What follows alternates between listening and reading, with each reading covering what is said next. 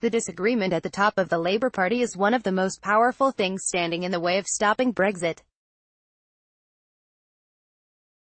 Corbyn's comments in Der Spiegel demonstrate that he is working hand in glove with the Conservatives to deliver their ideological Brexit.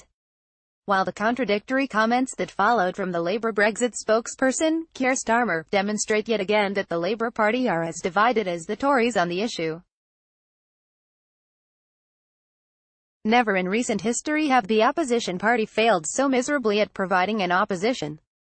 Labour simply cannot go on riding two horses. Both Momentum, the organisation which put Corbyn in place, and the Blairite wing of the party are now arguing that the people must have the final say.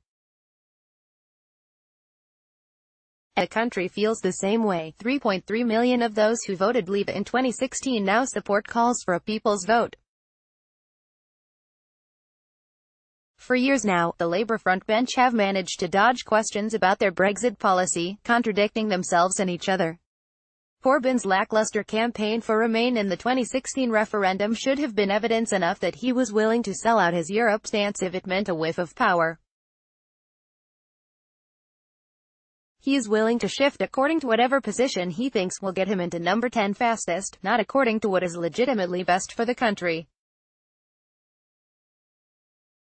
The Labour infighting is particularly mind-boggling and infuriating given that their supporters overwhelmingly back a people's vote. Their members now support giving the people the final say by a margin of 9-1. Brexit can be stopped. And the Labour Party can be integral to stopping it. Liberal Democrats will work with those from all parties to make a public vote happen.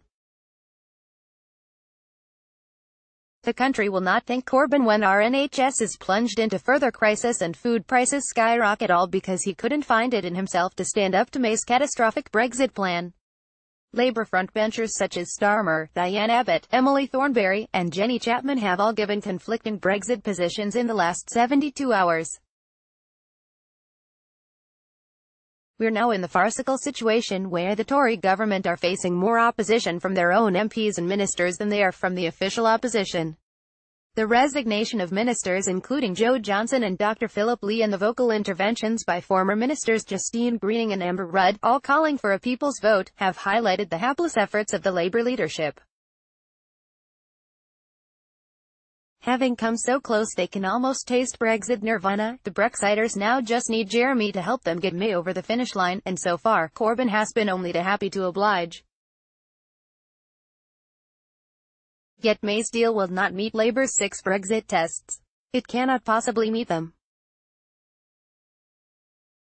So what will the Labour leadership do when it comes to a vote? They have tied themselves into an all-encompassing knot on the issue, a knot which it will be impossible to untie without the leadership itself coming undone.